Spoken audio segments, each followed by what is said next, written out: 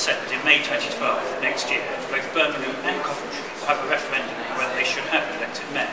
Now this is a big issue which needs to be debated here in this great city. London has a mayor. Most people think that it's better off having a mayor. Ken Livingstone and Boris Johnson, big national figures, were able to champion London effectively. I think it'd be good to have a debate here in Birmingham about whether having a really serious elected figure who has a mandate from the whole of the city here in Birmingham and also in Coventry, whether that would lead to stronger local governments, a more powerful voice for the city.